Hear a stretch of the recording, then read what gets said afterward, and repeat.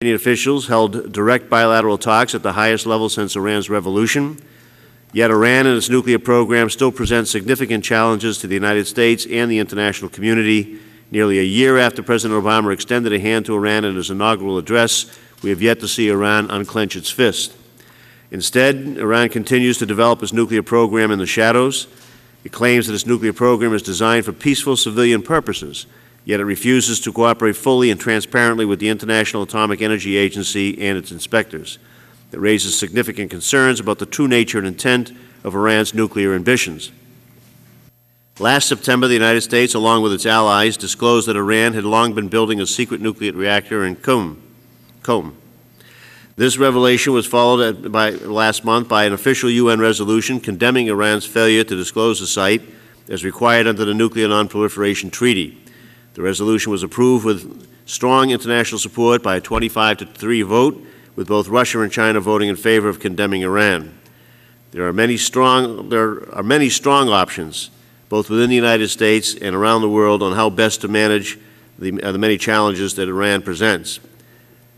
I think that many of us support the President's strategy of engagement, but if that fails to bear fruit, then a lot of us are contemplating what must be the next step, and that's what brings us together here today. We've assembled a distinguished panel of experts to share with us their thoughts on the vital national security question at hand.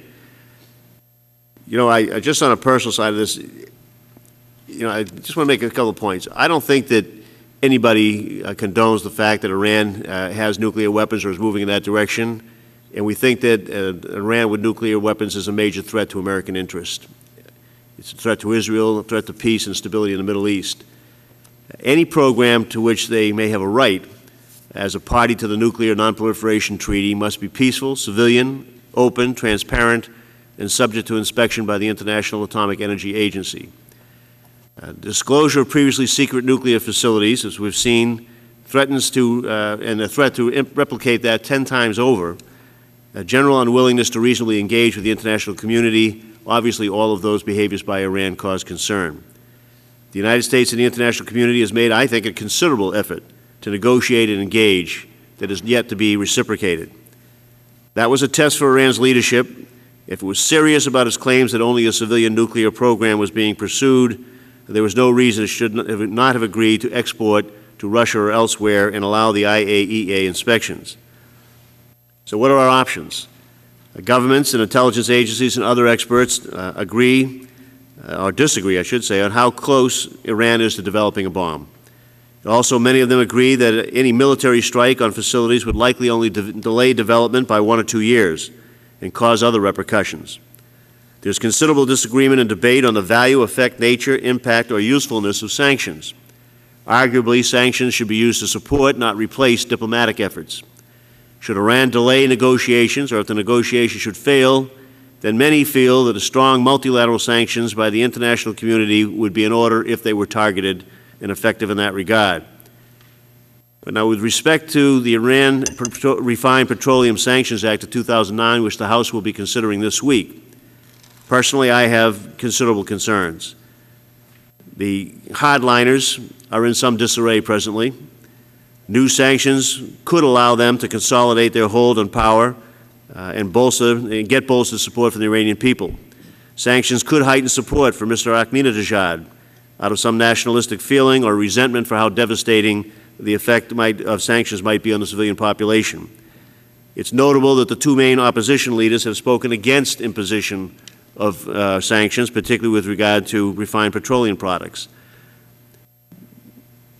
The restriction on oil products, refined oil products, could probably be assumed to affect the poor and the middle class in Iran, but it's unlikely that the elites and the Guard in particular would be deprived of the use of any gasoline or other refined products that would come in fact, might control any market that existed in them.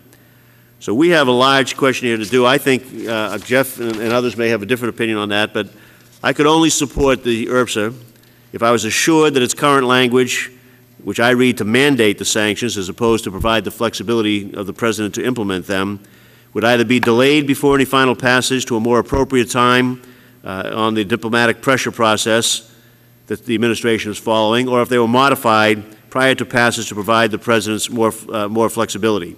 If we get those assurances, then we may get it through the House so that it can go to the Senate and be modified in a conference there if necessary. Only with more flexibility in exercising sanction authority might the President secure greater cooperation from our partners in taking effective action and ultimately facilitate a change in Iranian policies.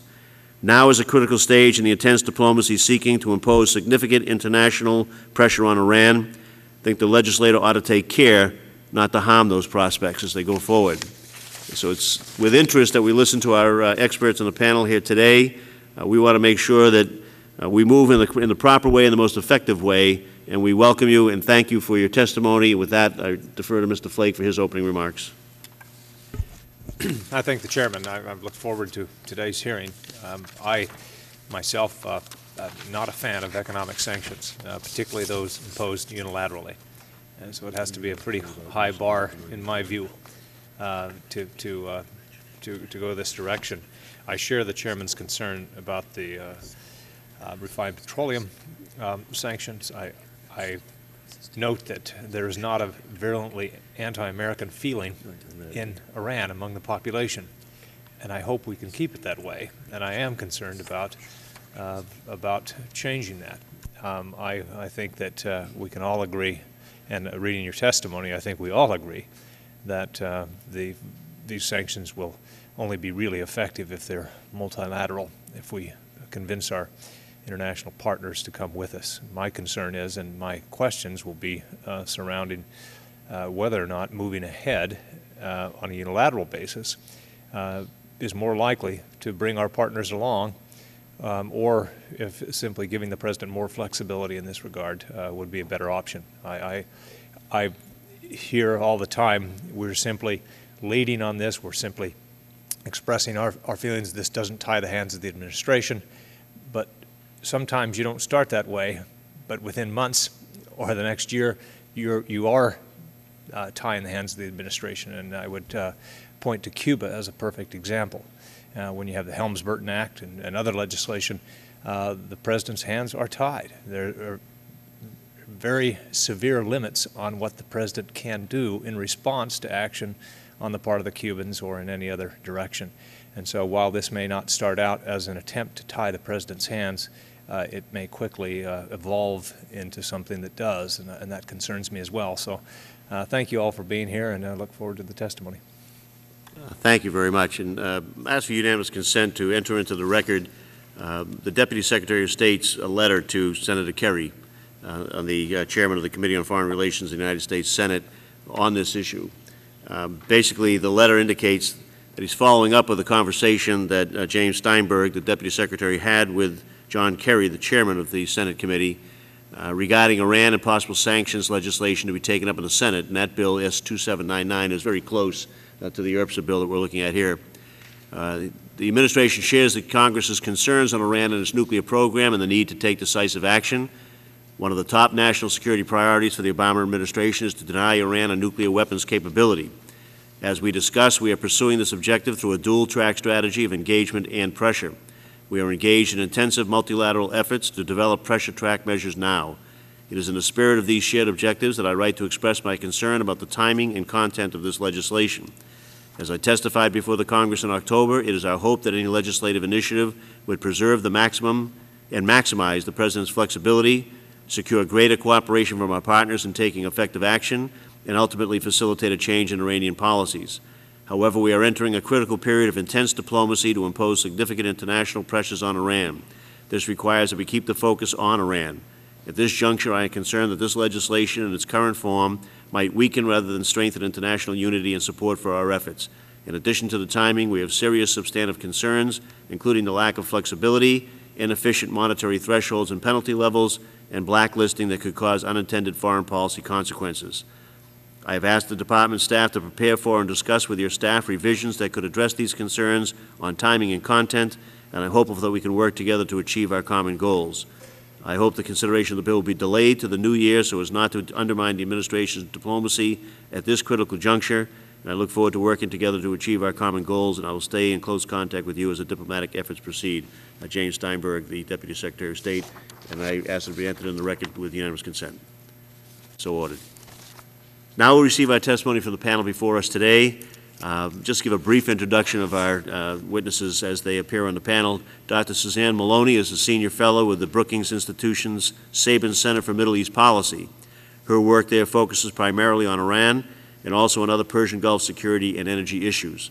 From 2005 to 2007, Dr. Maloney served on the staff of the State Department's Office of Policy Planning. She has previously held positions with the Council on Foreign Relations and the ExxonMobil Corporation. Dr. Maloney holds a Ph.D. from the Fletcher School of Law and Diplomacy at Tufts University. Dr. George Lopez currently serves as a senior fellow at the United States Institute of Peace, where he focuses on international sanctions and post-sanctions economies. He is also professor and chair at the Kroc Institute for International Peace Studies at the University of Notre Dame, where he has taught since 1986.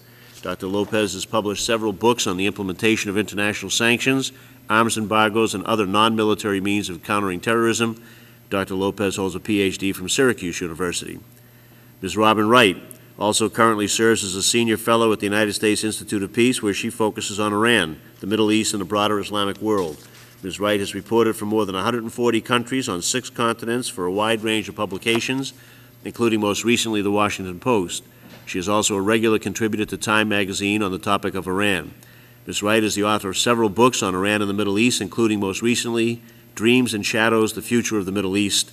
She holds a BA and an MA from the University of Michigan. Ambassador James Dobbins is the Director of International Security and Defense Policy Center at the RAND Corporation.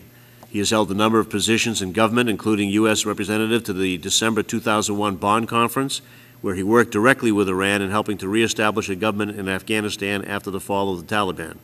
Ambassador Dobbins also formerly served as Assistant Secretary of State for Europe and as Special Assistant to the President. He holds a B.S. from Georgetown University. So thank you for all of our distinguished witnesses for making yourselves available here today. I know at least Dr. Maloney and Ambassador Dobbins have testified before the subcommittee before, so we welcome you back. It's the policy of this committee to swear in all witnesses before we begin our testimony, so I ask that all of you please stand and raise your right hand. Do you solemnly swear to tell the truth, the whole truth, and nothing but the truth? Thank you very much. The record will please reflect that all of the witnesses answered in the affirmative. And I tell you what I think you already know, that all of your written statements will be entered on the record by unanimous consent. We try to limit the testimony to about 5 minutes if possible, so that we'll have time for questions and answers after that. And Dr. Maloney, if you'd be kind enough to start with your testimony. Thank you very much, Chairman Tierney, Congressman Flake, and the members of the committee for this opportunity to discuss the prospects and implications for sanctions. Could you please, I'm sorry, could you please pull that microphone closer? Of course, I'm sorry. Thank you so much. Thank you for the opportunity to be here today to discuss the prospects and implications of using sanctions to influence the behavior of the Islamic Republic of Iran. I will summarize my testimony, which has been submitted in longer written form. But I find it predictably ironic that less than a year after the Obama administration began its efforts to engage the Iranians in a comprehensive diplomatic dialogue, the discourse in Washington and around the world has already shifted toward an enthusiastic embrace of punitive measures. The search for alternative mechanisms for influencing Iran is completely understandable given the current context, both in terms of the increasing crackdown within Iran, as well as Iran's repeated rebuffs of the offers of the Obama administration and the rest of the international community to engage in a serious dialogue. At the same time, I think it's unfortunate that the track record for sanctioning Iran is really not an auspicious one, and the key prerequisites for a successful sanctions-oriented approach, protracted duration, and broad adherence are almost certainly unattainable today with respect to Iran. There are some more promising indications of a more conducive context, but that is no guarantee of success. In my testimony, I'll speak briefly about that track record, but I will conclude by laying out a series of principles that should guide our consideration of any new coercive measures. We've had 30 years of U.S. unilateral sanctions on Iran, and there should be no illusions that the likelihood of a more rigorous and more broadly implemented sanctions regime will produce a reversal of Iran's nuclear calculus quickly or easily. 30 years of sanctions have not accomplished their primary objective, which is the moderation of Iran's security and foreign policy. This has largely been a function of the lack of international consensus. Moving forward today, despite tough talk from various European leaders and the new cooperation between Washington and Moscow on Iran, the prospect for expanding the playing field on sanctions will still prove daunting, largely because of our divergent perspectives. In Washington, we tend to see a direct relationship between economic pressure and eventual moderation of the target leadership. Many of our allies have exactly the opposite perspective. They fear that once isolated from the international community, Tehran will be further radicalized and may retaliate either via direct action against governments that have supported sanctions or by accelerating their nuclear efforts or withdrawing from the NPT. The irony is that neither the American nor the European perspective on sanctions is actually borne out by Iranian history. Iran's response to the repeated use of sanctions by Washington has neither involved capitulation to demands or radicalization.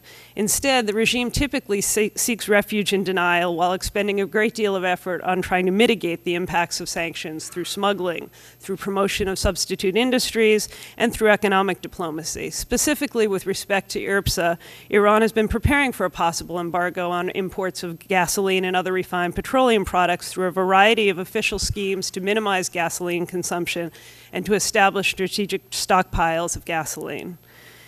More broadly, Iran's post-revolutionary experience contradicts the underlying American argument in support of sanctions. The Islamic Republic has experienced a number of episodes of severe economic pressure, but none have generated the kind of foreign policy moderation that the sponsors of IRPSA or the other manifold punitive measures against Tehran tend to forecast. Instead, in the past, when Iran has been under economic pressure, this has facilitated the coalescence of the regime and the consolidation of public support. Economic constraints have enhanced cooperation among Iran's factions. Tight purse strings have, in fact, forced some moderation of its economic policies, but not of its foreign policy. And I think that that's particularly important to remember today as we move forward with new pressure. Obviously, sanctions have to be a component of our overall integrated diplomatic strategy toward Iran, and one that has both a short-term and a long-term perspective. It is one of the few tools that remains at our disposal, and therefore I'd set forward the following 5 principles that should be uppermost in our minds in assessing new sanctions. The objectives need to be clear, limited, and achievable, particularly sanctions that have a potential for influencing important constituencies that have some say in Iran's nuclear policies, measures that target the economic interests of the Revolutionary Guard Corps and other critical elements of Iran's hardline power structure.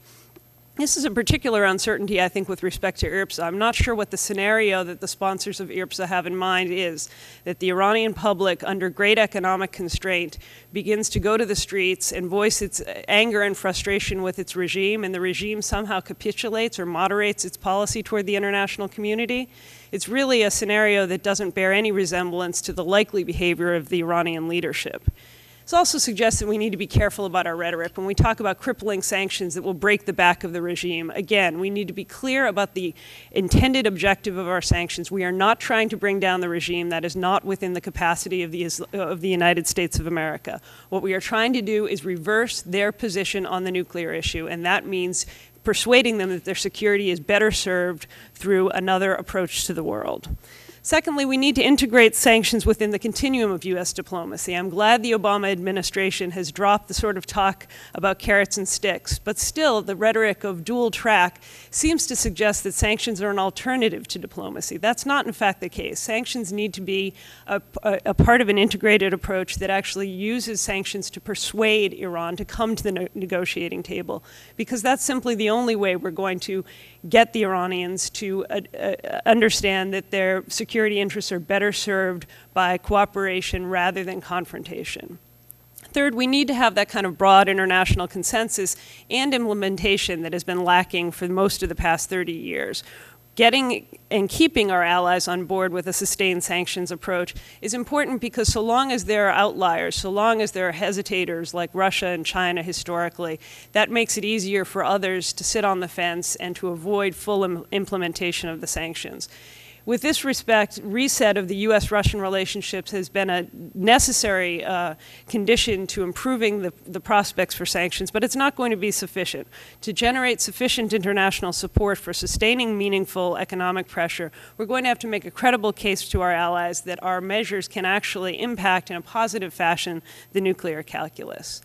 Fourth, we need to focus on those measures that have the best prospects for direct and immediate costs. This is, of course, the secret of the recent Treasury measures to restrict Iran's access to the financial system. They have actually hurt existing business that tends to be pursued by regime elites that have some influence over its behavior.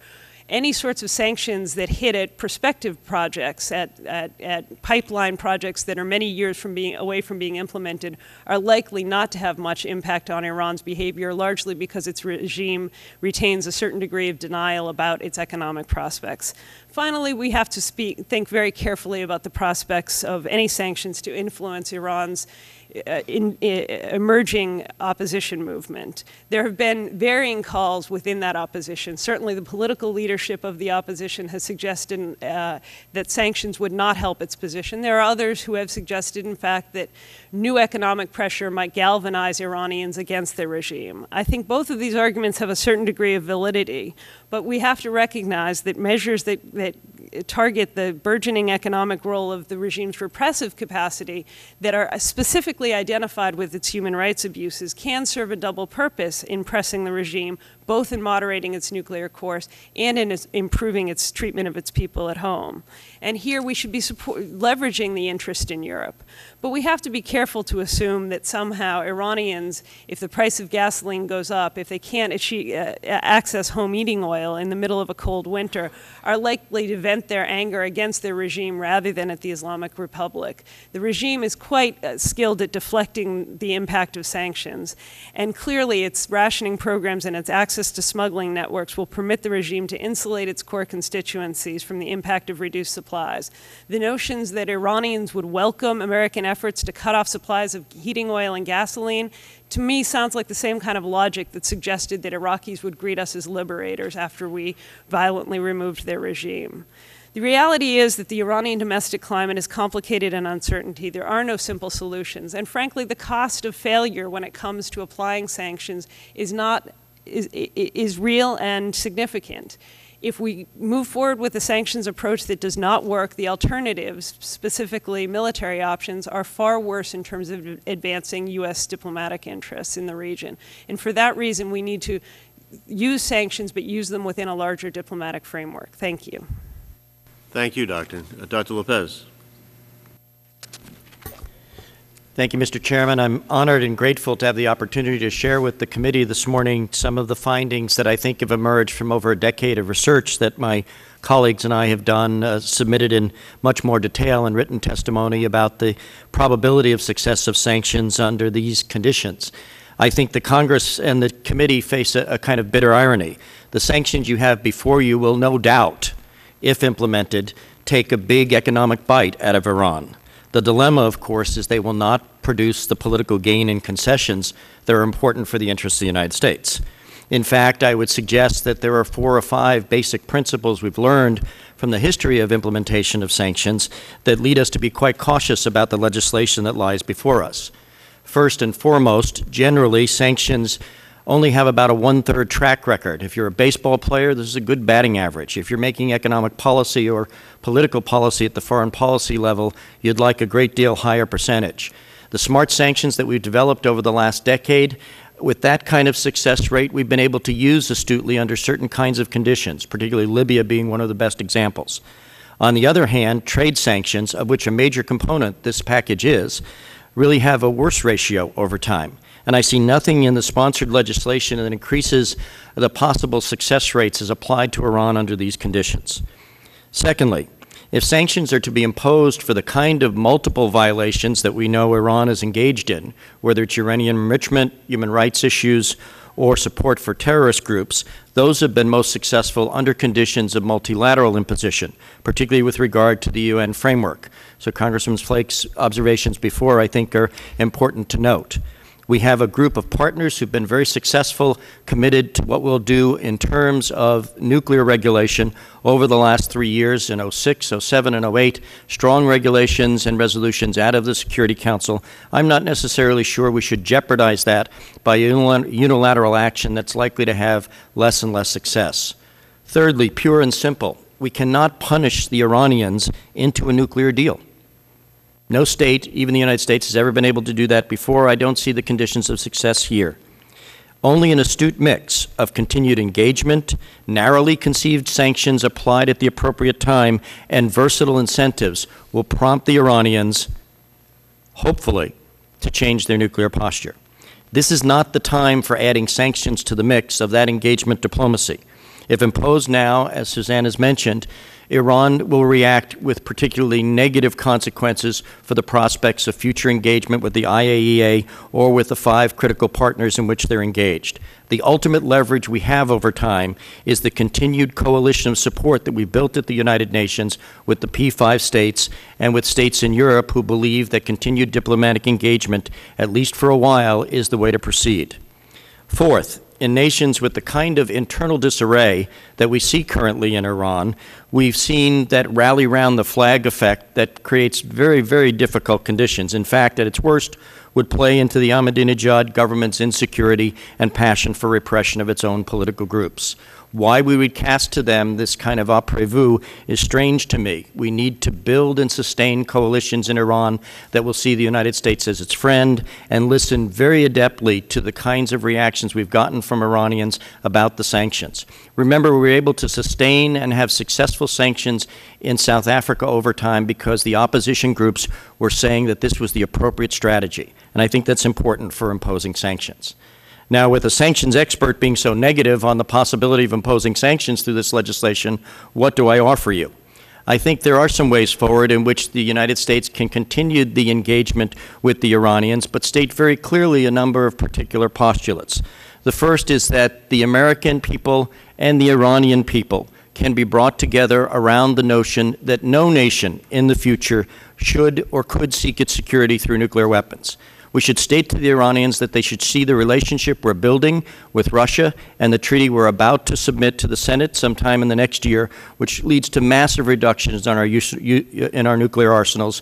And we're trying to lead the way through a particular kind of leadership by example, and we encourage states that are thinking about the nuclear threshold to pay attention to this. Aggressive diplomacy of the first order in which we invite, embarrass, cajole, and incentivize the Iranians to think about the Geneva deal that they've left on the table as being at least a model for the way forward is the way to astutely use our leadership rather than sanctions in the future. It seems to me that we can go to the Security Council in the near term with a package of tightly conceived, smart and targeted sanctions which look at the entities and individuals that have violated prior Security Council resolutions and call upon our P5 partners and the rest of the Security Council to add another resolution to the strong mix of the 3 we have and continue the multilateral framework that will penalize the Iranians for IAEA dismissal of regulations and an unwillingness to come forth transparently with the progress of their program. Are there incentives we can offer the Iranians? Yes, I think we should move forward with a picture of what life may be like in a post-sanctions environment for them. The first and most important might be a recharacterization of the existing sanctions from '06 on, which would guarantee a right of the Iranians to enrich uranium up to a particular level and reaffirm their independence as a particularly strong state dependent on nuclear energy and medical technologies derived from nuclear technologies, but not so in an environment that's not fully transparent and open to international inspection. We should hold open to them the prospect for membership in trade and other organizations which current sanctions now prohibit. The best incentive one can offer a sanctioned country is the removal of those sanctions, but we haven't specified exactly how that will look in a step-by-step reciprocation of Iranian actions. I've contributed more in my testimony, but my time has come to an end. I do believe that the administration's approach to engagement has to be understood as 1 year in a 30-year framework with the Iranians in which the turnaround and correspondence we seek from them may not have yet gone far enough down the road. And we have the strength, versatility, and energy as a diplomatic community to continue to put that pressure in a positive way and hold sanctions as keeping the powder dry for at least another 6 to 9 months in case the dilemma continues to manifest that we'll need them. Thank you. Thank you, Doctor. Ms. Wright, I understand that you're going to give us a PowerPoint presentation, and I understand that it's a good PowerPoint presentation. I had some reservations. I was sharing with my staff. We went to Afghanistan, and you know how the military just loves to do PowerPoint presentations. So I asked General McKinnon to not do that, that we wanted a dialogue on that, and he answered back that what if he just had 1 slide? So we relented, and we thought that was a good compromise, only to find out that he had put everything that he possibly could put for 50 slides on the 1 slide, and so we had our show anyway. But please proceed. Thank you, Mr. Chairman. Mine is all pictures. We'll all be able to understand. That's good. That's right. The uprising launched after a disputed presidential election in June has evolved into the most vibrant and imaginative civil disobedience campaign in the 57 nations of the Islamic world, and maybe the world generally. For all the physical force used against the Green Movement, it has so far remained nonviolent in response. The Green Movement is a very broad coalition that includes former presidents and clerics, as well as people who've never voted at all, and millions of students in one of the youngest populations in the world, and women in one of the most politically active female populations in the Islamic world, both young and old. But these diverse sectors of society also see the core issues through very different prisms. The New Green Movement has managed to mobilize Iranians for public protests every few weeks since the election 6 months ago. It exploits anniversaries, commemorations, and holidays when the public is normally urged to demonstrate for government causes. They communicate in messages like this one on the internet, Facebook, and Twitter, or even in graffiti spray painted on public walls to turn government events into protests against the regime. The public demonstrations are when we hear their messages. At the November 4th commemoration of the U.S. Embassy takeover, Iranians normally are urged to shout "Death to America" and "Death to Israel." This time, many shouted "Death to no one." More pointedly, others shouted, "Obama, you are either with us or with them." This is a message now heard often. The demonstration last week on National Students' Day was the largest since the summer. It erupted on several campuses, and additional protests are expected later this month to mark the religious holiday of Ashura, and again during the first 2 months of next year on various anniversaries of the revolution, the same period when the United States and its allies will be debating new international sanctions. In policy debates on Iran, there's a lot of talk about clocks. Iran's clock on its suspected nuclear program, the slow clock of diplomacy and UN sanctions, and Israel's impatient clock. To that should be added a new one, the opposition clock. What the opposition does is more important than this body will ever consider. After 6 months, the Green Movement has proven that it has reached critical mass and has proven its durability. Since June, the Green Movement has shifted its agenda from disputes over the election of President Ahmadinejad to the role and powers of Iran's supreme leader and the very definition of an Islamic state. Death to the dictator is now a common chant, with mounting anger over the militarization of the regime and the growing role of the Revolutionary Guards. This cartoon recently made the rounds, calling for the supreme leader to be booted from have very different goals. Dozens of factions under the green banner can be sorted into at least 3 general categories. Each represents a different side of a sometimes unlikely alliance. The first layer is the public campaign of civil disobedience, which extends well beyond the demonstrations. Iran's currency has become a medium for the message. Some stamp pictures and slogans on the rial, this one of Ahmadinejad, along with the slogan, "People's Enemy." Most lash out angrily at the regime. Others reproduce pictures like this one with the famous picture of the female student Neda Sultan, who was shot at a street protest in June. This picture is from the cell phone video that captured her dying. The graffiti is usually in green. Some slogans merely appeal to others who might get that note to write slogans on other banknotes.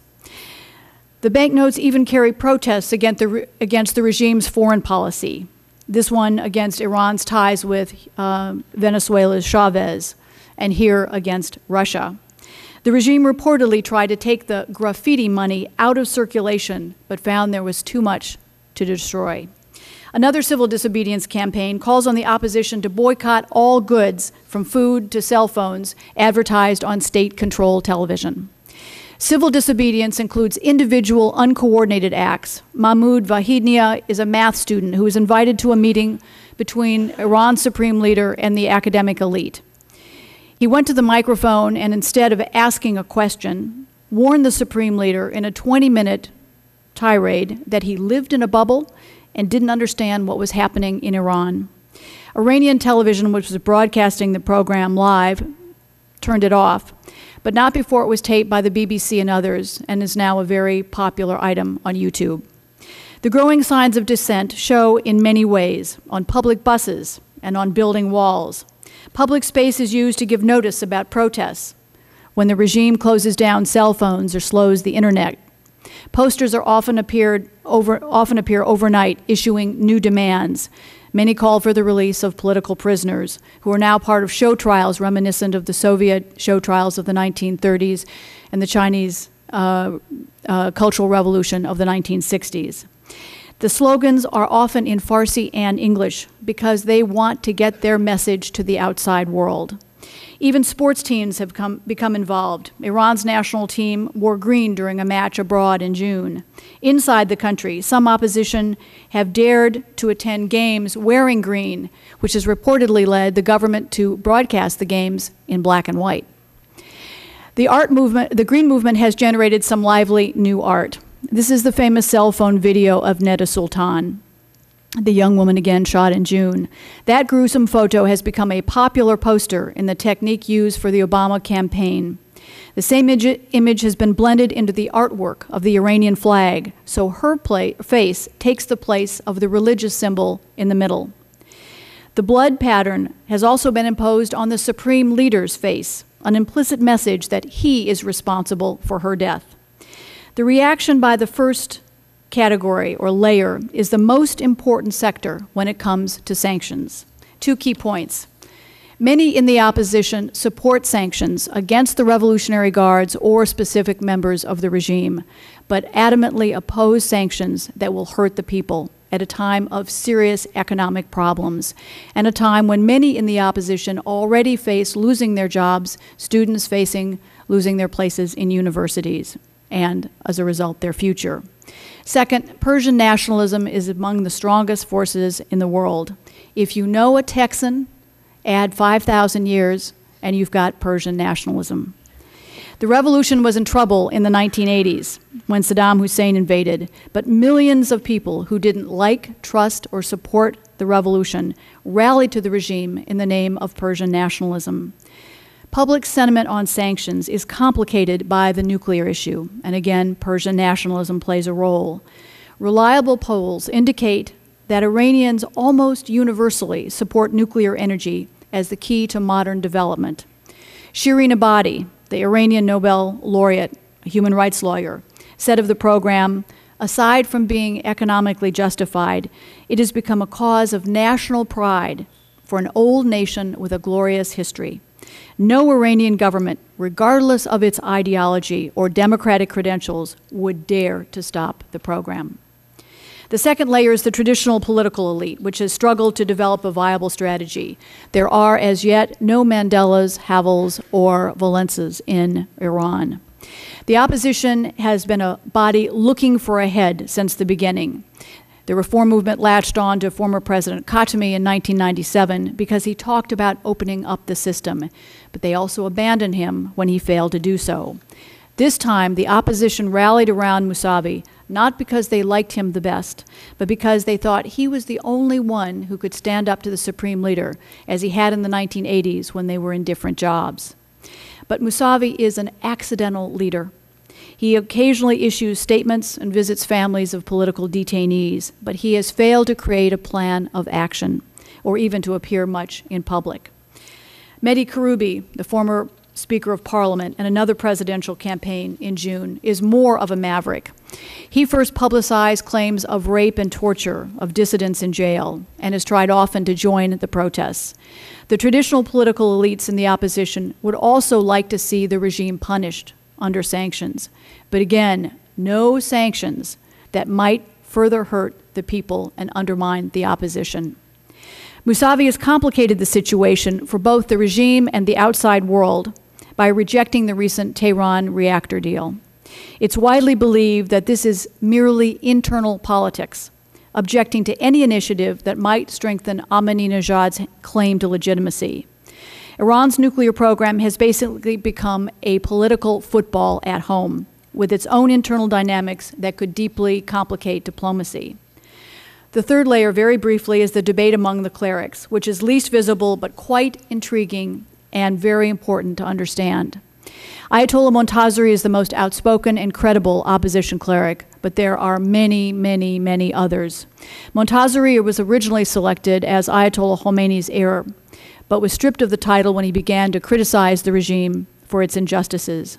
Since June, he has been scathing about the government, at one point warning Iran's security forces not to take actions that they would someday have to justify before God. Montazeri issued a fatwa in October against nuclear weapons on grounds that they are against God's will and will inevitably kill civilians as well as the military. He urged Muslims worldwide to take the lead in campaigning against nuclear arms. Among themselves, the clerics are now intensely debating what constitutes good governance, what an Islamic state should do and be, and even whether an Islamic state is good long-term for Islam. The clergy I've spoken with over the years, and I've been going to Iran almost every year since 1973, actually care about the nuclear energy issue. But like the public, they feel the regime has pushed the nuclear issue too far, at great cost to the nation's standing, its future potential, with millions of Iranians paying the price. As a result of the debate, Iran's supreme leader is increasingly standing alone among his own. Many clerics have long been wary of theocratic rule, for fear the human shortcomings of a modern Islamic state would taint Islam. As they hear vast numbers of protesters challenging Khamenei or see their messages on Iran's national currency, the debate among them has intensified. Thank you. Thank you. That was quite good. I appreciate that. Ambassador Dobbins. Well, that's going to be hard to top. I'm afraid after that multimedia excursion, we're back to boring Washington wonk talk. I think all the witnesses, including myself, agree that further international sanctions will probably not compel a change in Iran's nuclear policies. Nevertheless, I think there are good reasons to pursue additional sanctions. There are, in fact, at least 5 distinct rationales for further sanctions. The obvious one is to influence Iranian policy. A second would be to promote positive change in the nature of the Iranian regime. A third objective is to degrade Iranian military and power projection capabilities. A fourth is to set a deterrent example for other aspirant proliferators. And finally, whatever may be the hoped-for effect of sanctions, such measures provide an irresistible alternative to the other 2 options, which are even less desirable, the options of either doing nothing to respond to Iranian nuclear program or going to war to prevent it. Historically, sanctions have seldom forced improved behavior on the part of targeted regimes. Sanctions did not compel the Soviet Union to withdraw from Afghanistan, Pakistan to halt its nuclear weapons program, Saddam to evacuate Kuwait, the Haitian military regime to step aside, Milosevic to halt ethnic cleansing in Bosnia and Kosovo, or the Taliban to expel Osama bin Laden. Stiff sanctions were applied in all of these cases, but it took either a foreign military intervention or violent domestic resistance, or both, to bring about the desired changes. Now, while none of the above-named regimes altered their behavior in response to sanctions, all but one of them eventually fell. And sanctions may have contributed to their fall, but more as a gesture of solidarity with those seeking to change the regime, often by violent means, than as the prime cause. Universally supported sanctions in support of human rights in Iran might make a similar contribution, as they did in South Africa, in Haiti, in Serbia, in Iraq, and in Afghanistan. However, at the current moment, there's not much prospect of getting universally supported sanctions against Iran based on democratization as an objective. The objective for additional sanctions in Iran is rather under consideration in order to try to force Iran to abandon its nuclear aspirations. Sanctions so directed are unlikely to encourage and could even diminish domestic resistance to the regime. Most Iranians, as has been noted, including the democratic supporters, support Iran's efforts to master the nuclear fuel cycle, and sanctions that are applied for this purpose could well increase support for the regime rather than the reverse. Now, sanctions can definitely degrade the economic performance of the targeted state and thereby limit its military and power projection potential. That was certainly true in Saddam's Iraq. It was also true with respect to Haiti, Serbia, and Afghanistan. In each case, comprehensive and universally enforced sanctions made an eventual American military intervention even easier than it otherwise would be. So, sanctions as a prelude to invasion and occupation have a lot to recommend them. Even unilateral American sanctions, for instance against Cuba and Iran, have had some impact on the targeted country's economy and capacity to project power.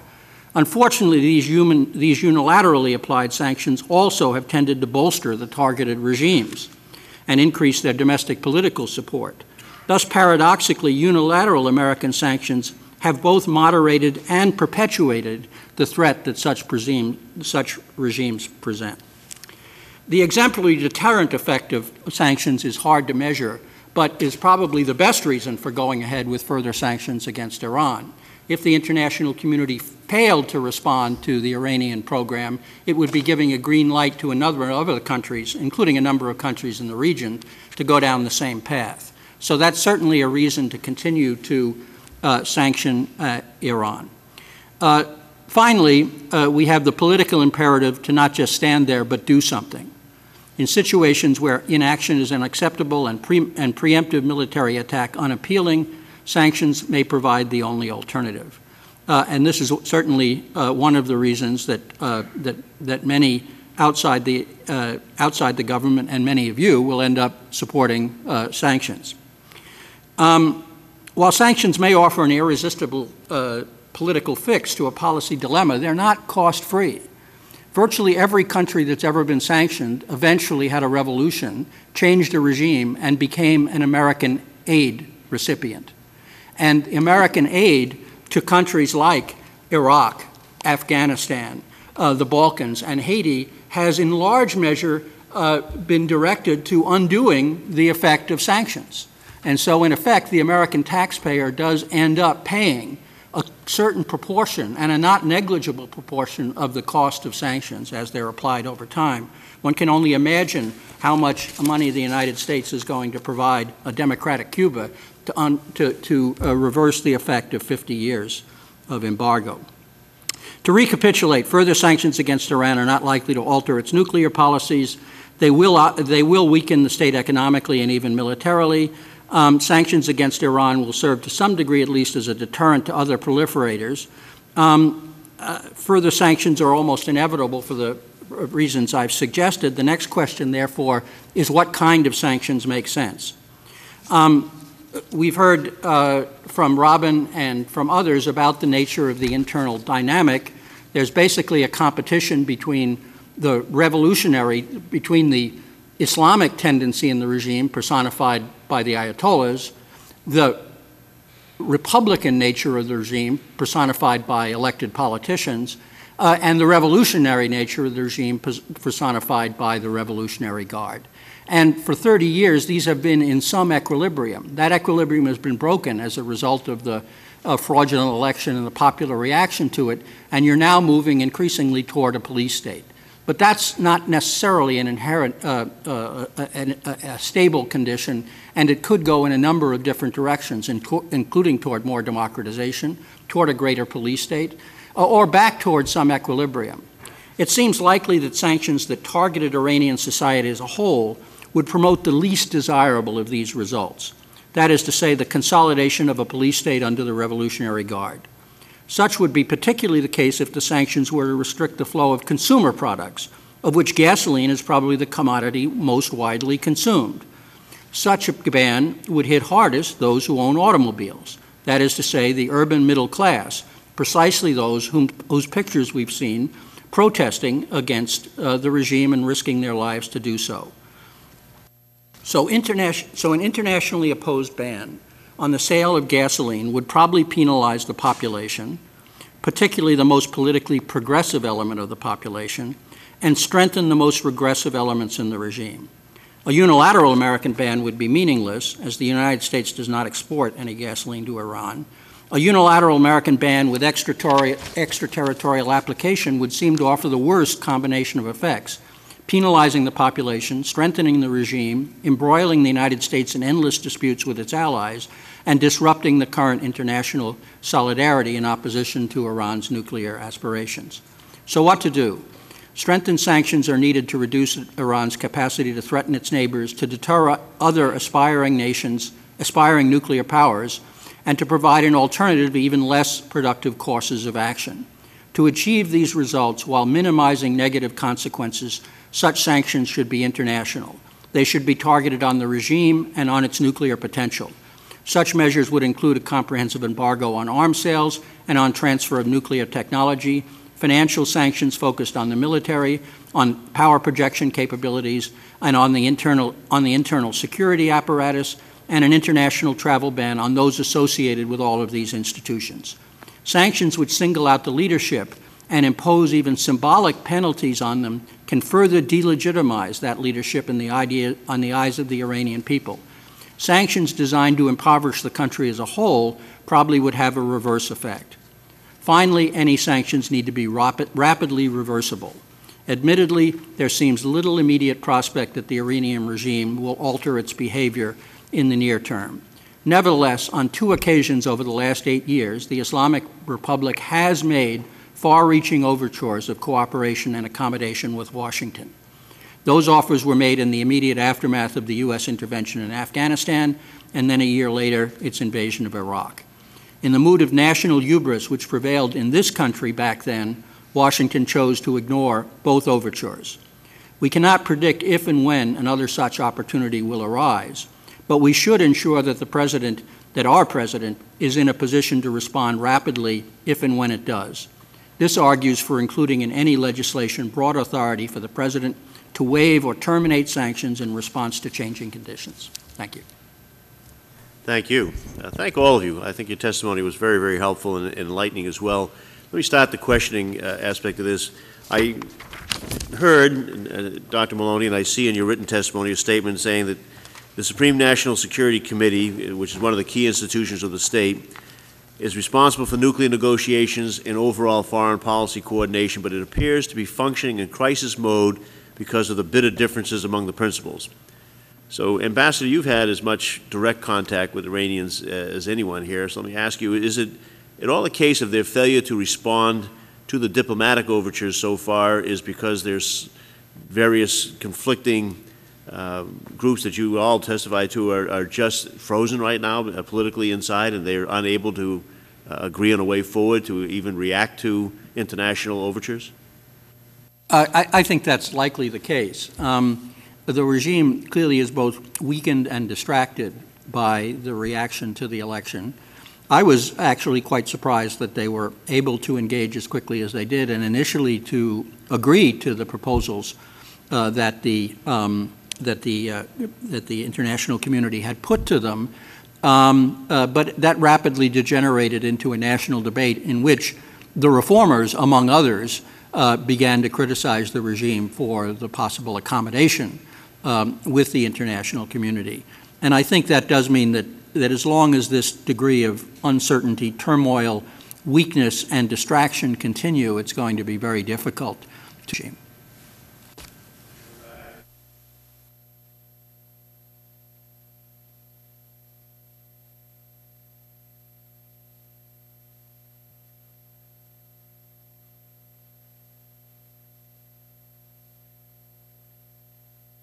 The other will drive them away. They'll either blame them for exacerbating an already bad situation, or they'll feel that the world community is sort of ganging up on them and making their life worse, and they better get together and rally around the nationalistic flag.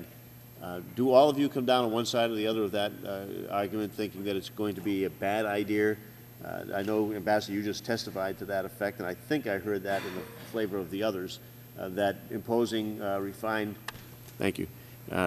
petroleum sanctions and things of that nature would probably have the adverse effect of driving the general populace in Iran toward the current regime and maybe buttressing them. Dr. Maloney, I'll start with you. The population responds. Certainly, Iranians can walk and chew gum at the same time. They can detest their regime and also resent the international community for making their life more difficult. And frankly, that's always been the historical reaction to the American sanctions regime among Iranians when you walk the streets. They want to know why they're being punished for the misdeeds of their own government. I think the current conditions are chaotic and fluid enough that it's possible that Iranians may turn more toward the green movement in the aftermath of increased economic pressure. But it will not, in fact, persuade the regime to be more accommodating internationally. They will see themselves under greater threat, and they will certainly be more difficult to deal with, just as Ambassador Dobbins has suggested. The current situation is making it difficult for them to come to the table in a serious way and negotiate over a sustained period of time with a clear and coherent position. If the internal temperature becomes that much more inflamed, then I think it will be that much more difficult to have a serious set of nuclear negotiations in the near future. And as Robin has suggested, there is a time urgency to the nuclear dilemma. Dr. Lopez, you agree with that? Yes, I do. I'd go one step further, is that the imposition of sanctions permits the regime to shift attention to a new level of competition, if not conflict, with the United States, and takes the eyes off what ought to be the main focus, and that is what's wrong with the Geneva Accord that we seemed in early October to have a reasonable degree of consensus with the Iranians on. That we want to keep our focus on that as a template around which we negotiate. And there may be ways in which the threat of sanctions over the next 3 to 6 months gives us much more leverage with the Iranian leadership than the imposition, because it doesn't permit the leadership to focus on new actions by the United States taken under conditions of new hostility. It keeps our eye on the central focus of what's wrong with this existing nuclear deal that on paper looked fairly good to all concerned in early October. Thank you. You know, the statement I took out of Ambassador Dobbins' statement on this was the political imperative to not just stand there but do something. And I think you mentioned your testimony seems to be driving a lot of members as well as anybody else. And it's a strong and powerful situation when you feel that somebody is not responding.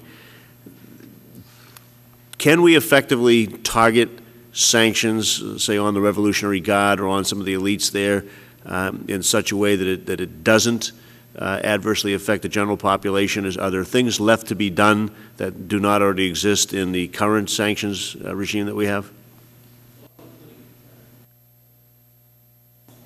You've got the same problem I had with the microphone. We have to turn it on. Ambassador, we have to turn the microphone on. Sorry.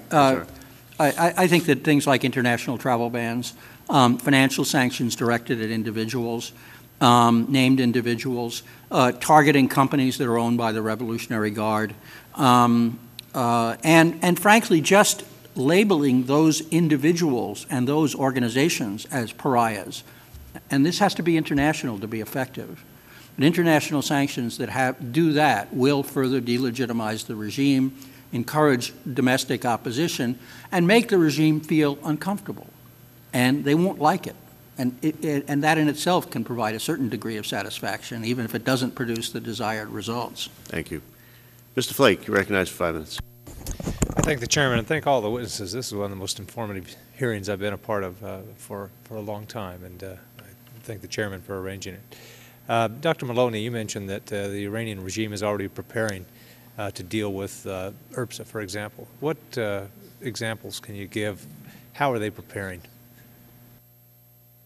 In the summer of 2007, they instituted a nationwide gasoline rationing program that, despite some early tremors of unrest, was largely accepted by the population. It's been abused, it's been exploited, but in fact there is now a very systematized rationing program, as well as a black market price for gasoline, which did not exist prior to that period. They have, in addition, put major investments into transferring most of the public vehicle fleet away from gasoline toward compressed natural gas, which of course they have vast quantities of. And so they've sought additional sort of conservation measures. And they have, at least reportedly, been trying to stockpile gasoline as well as activate some of the smuggling networks and craft deals with allies, including Venezuela and possibly also China. There are conflicting reports on this, to expand their gasoline imports from those countries. Finally, they've also been investing in a major program of expanding and upgrading their own refinery capacity so that they will not be as vulnerable in the future to this. Dr. Lopez, thank you. Dr. Lopez, you've studied this a lot, and we hear from the proponents of sanctions, particularly the petroleum sanctions, that other countries and companies that are dealing with Iran will simply have to make the choice. Do they want to exclude themselves from the U.S. market or the Iranian market, and they'll choose to go with the U.S. Is that necessarily the case? Is it that simple? No, I don't think it's that simple. I think what has to come along with that assertion is what then is going to be the cost and the logistics of implementing and enforcing that. Imagine a world in which U.S. tankers in the Persian Gulf are confronting Venezuelan ships who see themselves in solidarity with the Iranian people trying to deliver refined petroleum. Which crisis do you want to manage? I think we'd want to manage a crisis with our Russian, Chinese, and other allies at the Security Council of a defiant Iranian regime that wants to throw out the IAEA because we're on the stronger ground there, rather than shifting the terms of enforcement of an oil embargo, which has many, many routes for undercutting it. We've never had any success with secondary sanctions. That is, with those who've tried to participate in a sanctions regime by sometimes honoring it diplomatically but undercutting it economically. That takes us, in a sense, in a side road that's only going to be a very, very long and difficult road for the United States to undo. It really becomes a sideshow that's not at all in our interest. All right. Thank you.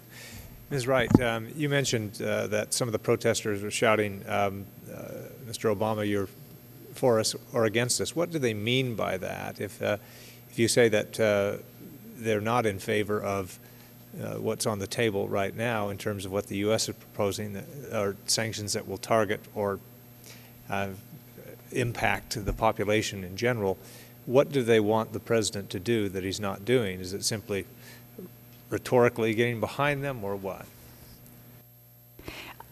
I think there's a particular focus or desire for the United States to take a much stronger role or stronger position on human rights. They're not looking for the White House to come out and support the Green Movement. In fact, that would end up tainting them and give the regime a chance, grounds on which to prosecute more of them for being spies for the United States or agents of the United States.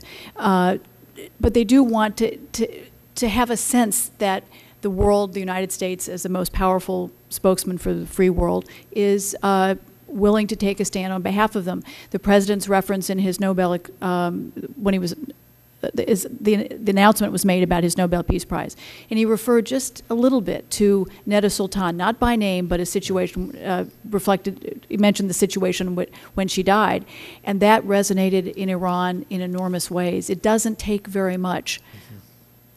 Thank you. My remaining time, all of us up here have one of these, and we're going to be asked to go to the floor later today and use it. It's a voting card with regard to IRPSA. If you had one of these and you were going to vote this afternoon, how would you do? How would you vote? I realize there are arguments can be made this way, but we only have this card and we only have this vote today. And if we could start with Dr. Maloney, how would you vote? I'd vote against the. Okay. I'd vote against these sanctions. I think there are a lot of problems with these sanctions, and they could backfire. I would vote against them unless I got the kind of assurances that the chairman was talking about. Thank you. And then the assurances, I don't know if you knew what they were or not, or anything like that, are that these have either not be implemented until the White House and the President, during their diplomatic initiatives, thought that it was now essential to move to that point, or that given the flexibility to use them but not be mandated to use them and waive back. Those assurances are not with the legislation right now. Those assurances. Those are not in the legislation. The assurances that I'm going to receive are that they will be in any final bill that we vote on after conference on that. Mr. Lynch. Thank you, Mr. Chairman. First of all, I want to thank our witnesses. I think the testimony here has been very, very helpful in us making our decision. My only regret is that the other 430-something members of the House are not here to hear your testimony as well. And I want to associate myself both with the remarks of our chairman and his conditions, as well as the concerns raised by the ranking member. And I think it's, this could be a case where there is significant and courageous opposition right now in Iran, as Ms. Wright has so articulately presented. this could be a case of us snatching defeat from the jaws of victory. Just when there may be an opportunity here for an internal change and transition within Iran, we may be doing something that defeats all of that. And I have very limited experience in this. You are the bona fide experts, but I look at the situation in Cuba, and I've had an opportunity to review that firsthand. The support, the rallying around the flag effect, as Mr. Lopez has described it, it's a real phenomenon, and I think that's what has kept Castro in power in Cuba, because he stood up to America, and he also had a ready excuse, the embargo, for anything that went wrong in Cuba, and he blames, tropical storms. He'll blame that on the embargo, and it gives him great cover. I've been to Gaza a couple of times, and the embargo there in Gaza has caused great rallying around Hamas, regardless of their incompetence and inability to deliver for their people. And I have a fear that this is the best thing that could possibly happen to Mahmoud Ahmadinejad. I think that he's welcoming this. This will cause the Iranian population to rally around him. So I agree with basically everything that's been said here this morning. The one question I had was around the mechanics, and I don't know, Ambassador, you might be the best person to answer this. To really limit, to implement the Iran Refined Petroleum Sanctions Act, it would seem to require a naval embargo of some sort and a land embargo to prevent refined petroleum from coming back into Iran. And I guess I'm asking, is this a proxy vote for military action here? Because, I mean, I understand it's going to need approval by the UN Security Council, but this is a first step in that direction. So how would this work out in practice? Well, if such a measure were to get Security Council approval, the Security Council could also authorize enforcement measures, as was the case with Iraq, for instance, when it was under even more. Iraq was forbidden from exporting its oil, for instance, which was an even more You're referring to the Iraq sanctions. for Food program? No, no, I'm saying that the Iraq for Food program came later as an effort to ameliorate the effect of the earlier sanction, which was simply to ban Iraq from exporting its oil. And there were enforcement provisions that prevented Iraq from exporting its oil. We were allowed to overfly the country. We were allowed to bomb Iraq periodically. We could stop ships. And this was all authorized by UN Security Council. So theoretically, you could do that. First of all, you're not going to get a Security Council measure in support of an embargo on gasoline or refined oil products. That's not going to happen. Secondly, even if you did, you probably wouldn't be able to get authorization for those kinds of enforcement measures. But and so what we're talking about here is a unilateral U.S. measure with some extraterritorial application. That is, we will penalize foreign companies for engaging in this behavior by denying them access to our market. I don't think that either the Congress or the administration would intend to use military forces to enforce that. So I don't think there's a danger that this would precipitate the administration to authorizing military action to enforce this. I think the enforcement mechanisms, if it was approved, would be legal mechanisms designed to penalize firms from, say, Great Britain or France or Germany who sell products to Iran from selling products in the United States, and we'd get into endless legal hassles and diplomatic disputes with those countries. Thank you, Mr. Chairman. Thank you. Mr. Duncan, you're recognized. Well, thank you, Mr. Chairman, and thank you for calling a very interesting and informative hearing. First of all, I want to associate myself with the opening remarks of my ranking member, Flake. I thought he made a good summary of what I wish was our position, and also agree with Mr. Lynch that it's unfortunate that all the members couldn't have heard the presentation that's been made here this morning, because I think all of us know that This afternoon, we will pass, in the House at least, pass this sanction legislation by an overwhelming margin, and I think that's unfortunate because I think you've made, the witnesses have made a pretty convincing case that these sanctions, this legislation is not a good thing to do, particularly at least at this time. I think that we need a more neutral foreign policy toward the Middle East. I think we need to try very hard to be friends with Israel, but we also need to try harder and do more to be friends with other countries in the Middle East. I read a year or so ago an interesting book called All the Shah's Men about Iran and some of our activities there, and in, unfortunately, many other countries, some of our activities to intervene in political or religious or ethnic disputes have created almost more enemies than friends for our country. Do you think? Basically, that's all I really have to say. I don't know if you have any suggestions as to how, if or when we pass this sanctions legislation, how we could do that and still, or if there's something more we could do to show the Iranian people that it's not really aimed at them, but just really towards their top leadership and almost even more towards one man at the top. If you have any comments or anything you wish to add, feel free to comment. Well, I would suggest, Mr. Duncan, that it's very, very important to get the extra rider in this bill out of conference that gives the White House some degree of flexibility on this, that the executive branch would judge when implementation and under what conditions would occur. And I think we ought to be much further down the road before that implementation occurs. Well, I think that's a good suggestion. Ms. Wright?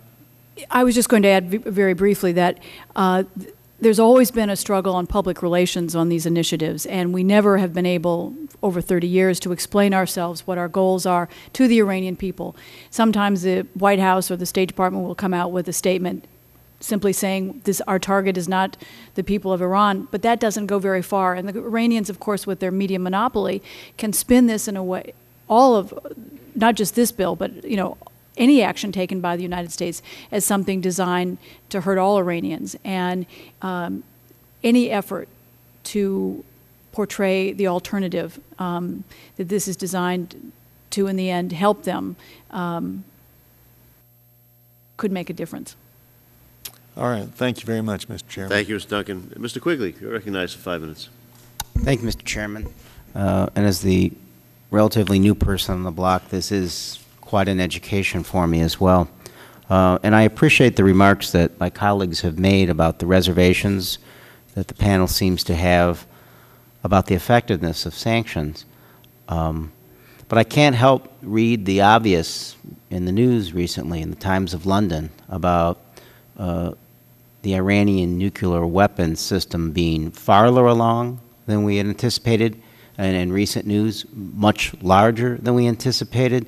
So I hear that either sanctions don't work, not just from this panel, or they take a long time to work, or they must be specifically targeted with a lot of coalition assistance. They haven't worked yet, with the exceptions and the limitations that the ambassador has talked about, and they probably won't work in this set of circumstances, but we don't have a lot of time. And with the greatest respect, I would suggest that it's not going to do the Iranian people, who we want to be friends with, a whole lot of good if they achieve a nuclear weapon or two, and they certainly have enough material.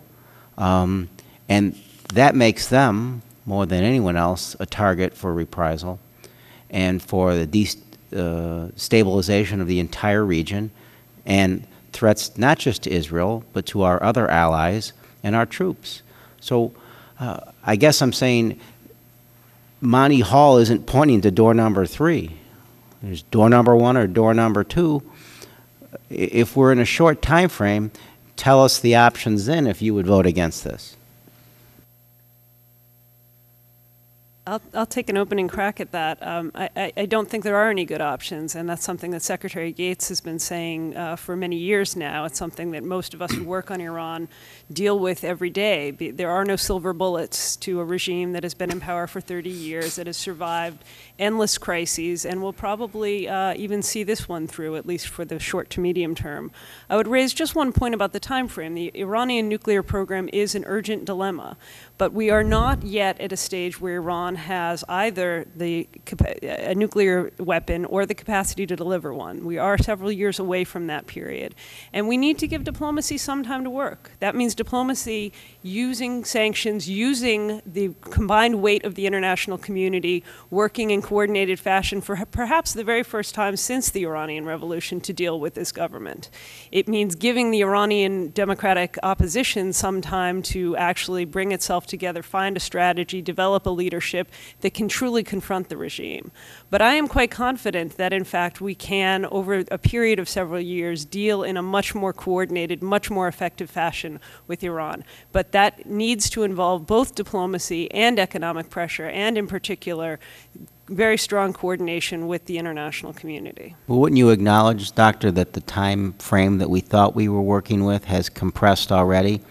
And that you're talking about taking a pretty big risk if we're assuming it's not going to contract again. I'm making no assumptions whatsoever, because I think obviously we don't know everything that there is to know about the Iranian nuclear program, and we were surprised in 2002 about the extent. We have been surprised by the regime's willingness and determination to push forward despite the threat of international pressure and sanctions.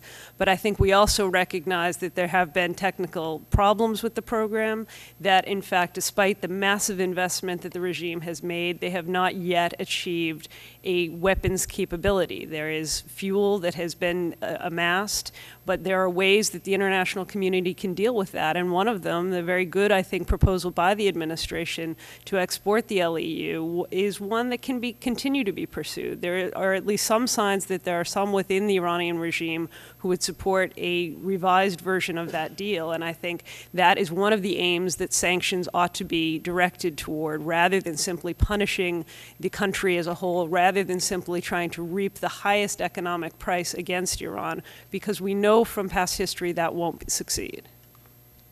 May I, Mr. Chairman, respond to this in that I think it really focuses us on what's a medium-term goal.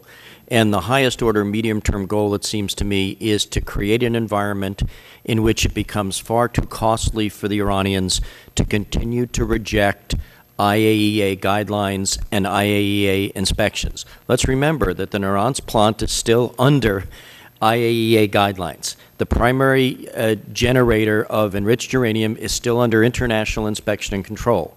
One of the great advantages of the Iraqi sanctions over time was that we had a nice linkage between the pressure of sanctions and the maintenance of inspections. If you wanted the sanctions lifted, you had to be continually forthcoming with inspections. And I think to the extent to which there's pressure in the government to worry about a longer-term time clock and sanctions is the answer, your limited, targeted sanctions against key component entities that supply high-level components to the regime, or elements of the Revolutionary Guard, identifiable people who are in charge of the nuclear program, to the extent to which they can be targeted, sends the appropriate message of urgency, but also doesn't risk the possibility of the Iranians expelling the IAEA or withdrawing from the NPT. So we want to keep this tense synergy between those, and there's a way in which the greatest dilemma that Congress faces is that all the available tools seem to be a toy store that we can mobilize, but in fact you have to be very astute and selective about how to do that, with the medium-term goal being continued dialogue and inspection of the IAEA. It may be that the end point, 2011, 12, or 13, puts us in a position in the same one we were in with Libya. I'd make the case that sanctions were very successful in turning around Libyan commitment to terrorism and to its weapons of mass destruction program. But we had to go past the 11th hour, and fortunately we didn't sacrifice constructive engagement, even when they went beyond the threshold that we hoped they would not. They woke up one day and realized that a nuclearized state is not all it's cracked up to be. We may have to go through that entire threshold with the Iranians. I hope we are not, but I think only a strategy of constructive engagement and a step-by-step approach to medium goals will get us to where we want to be. Unanimous consent to accede? Sure, absolutely. If you're looking for impact, the kinds of sanctions that have had the biggest impact on the regime are the banking sanctions imposed by the Treasury Department. This is something that has mobilized the international community because of laws passed after 9/11 that make every bank responsible for knowing the origin of the flow of money that they have in their banks. And as a result, the 5 largest banks in Iran have been crippled from doing international business.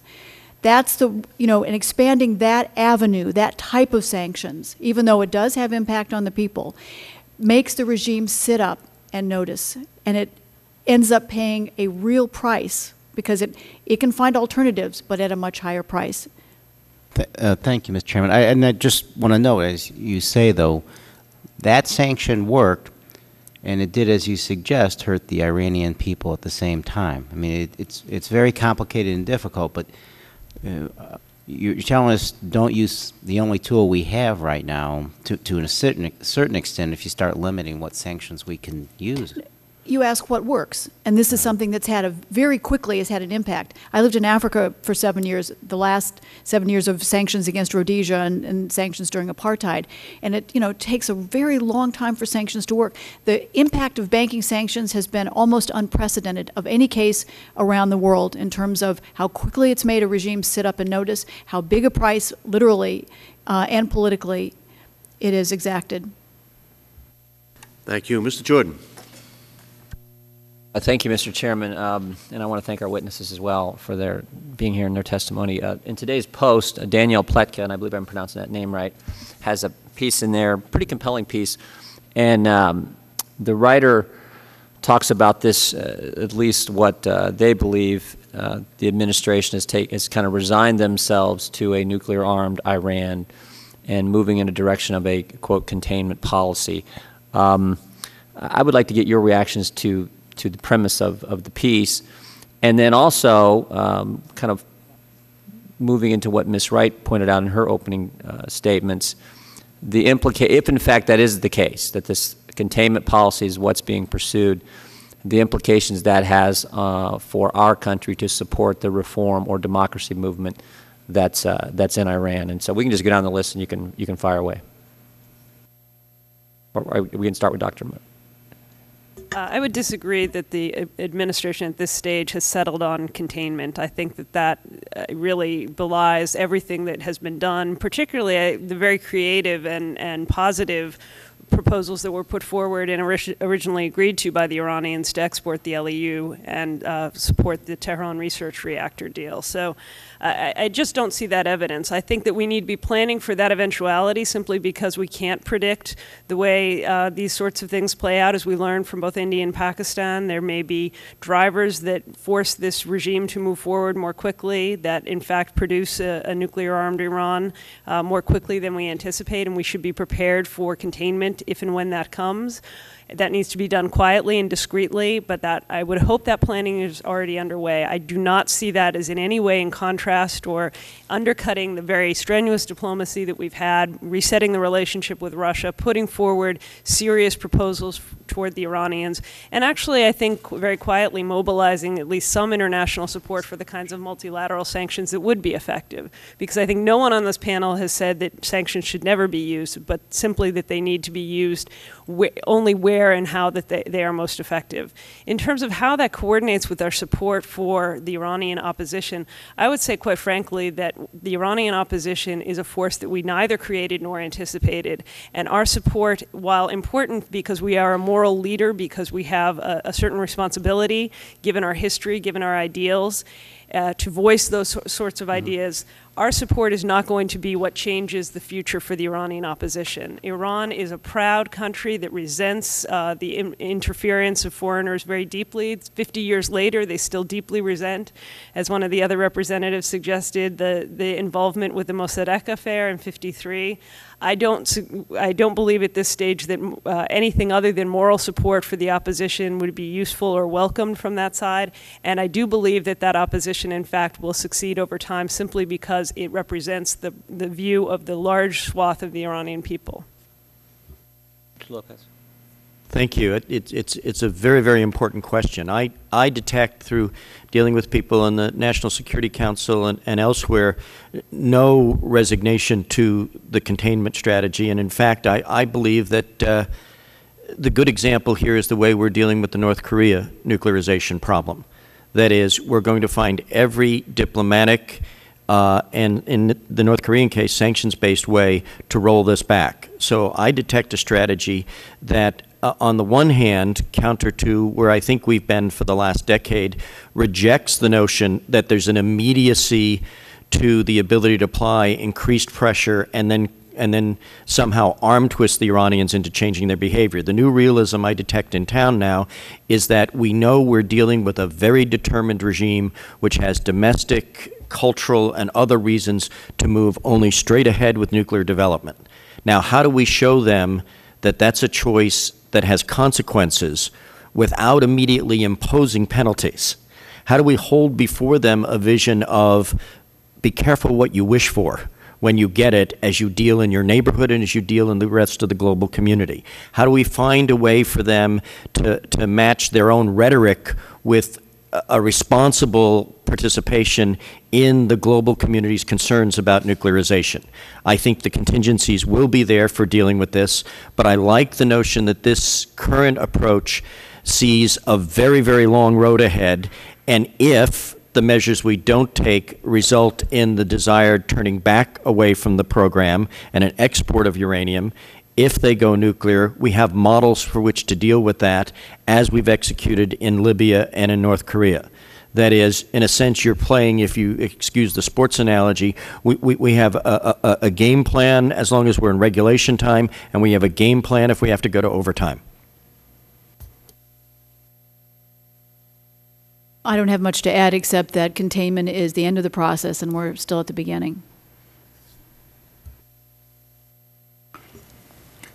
Well, I think, first of all, you have to understand, it's perfectly logical for Iran to be pursuing nuclear weapons. They're surrounded by other nuclear powers. And they're at a level of sophistication and capability which allows them to achieve a nuclear capability.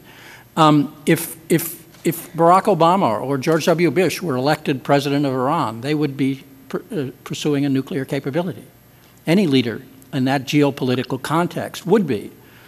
The question is, can you, first of all, move toward a regime that's not threatening its neighbors ideologically or in others so that people are more relaxed about it? And secondly, create incentives and disincentives that persuade them that a nuclear capability is not in their interest.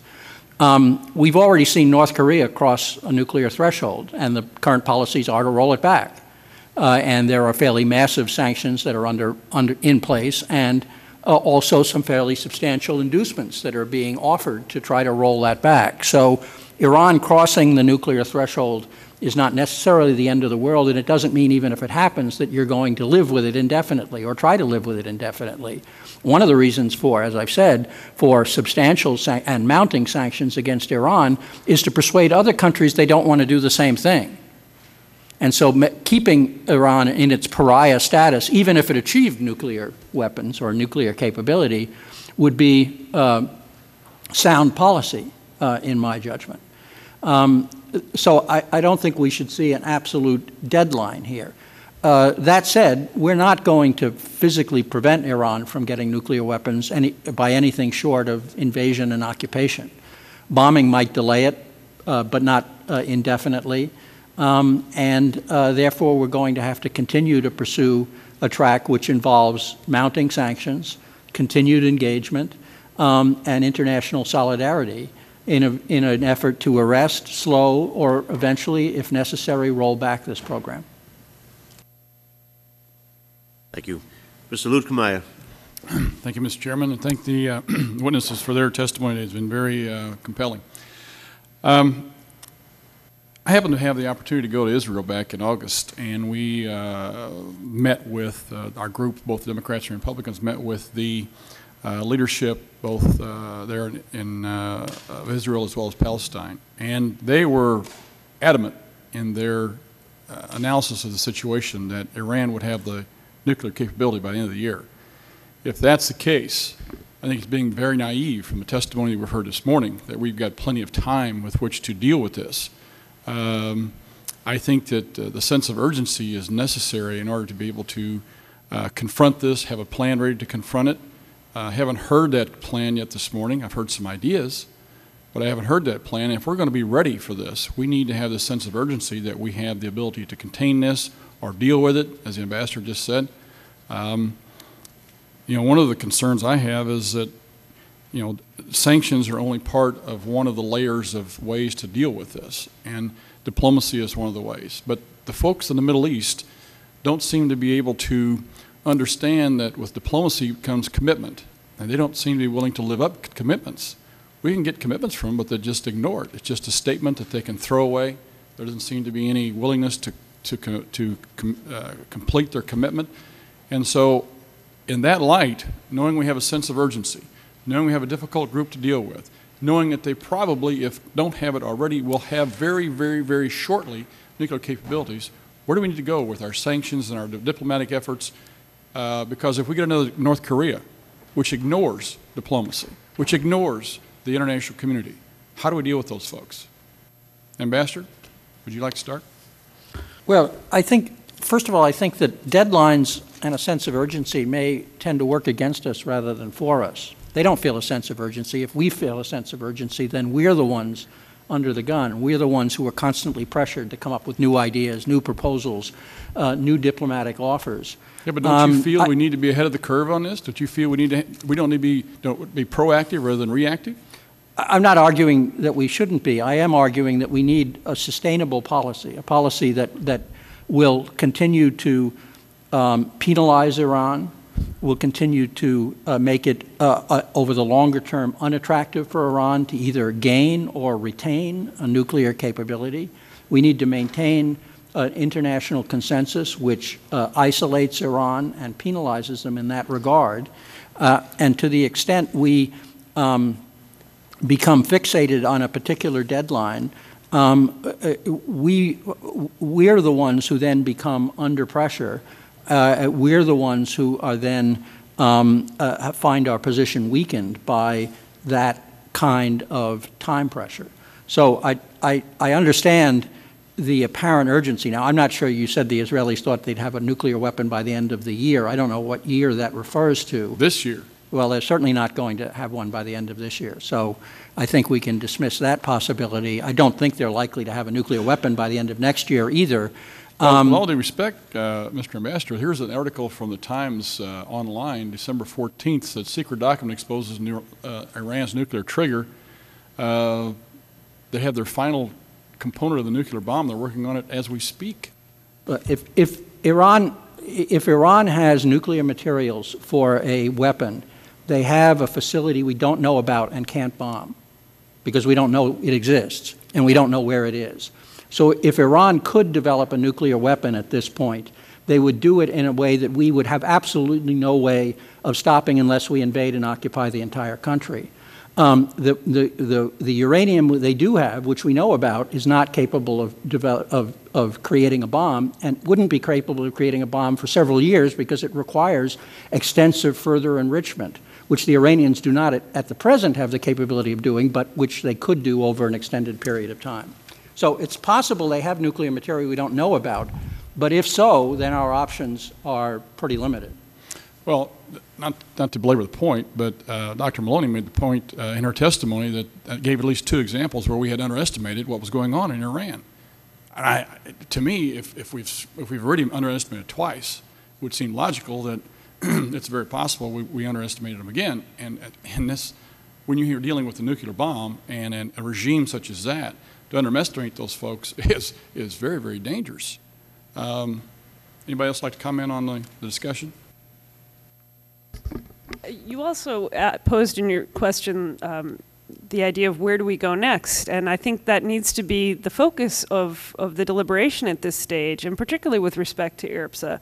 Where we go next is not more unilateral measures that have limited or counterproductive impact within Iran. Where we go next is to the UN Security Council, test how successful we've been in changing the dynamic with the Russians, test how serious the Chinese are, as they've suggested, at least in some rhetoric, about applying new pressure to Iran, and test the Europeans and see if they're finally willing, for perhaps the first time since the revolution, to put their money where their mouth is when it comes to Iran.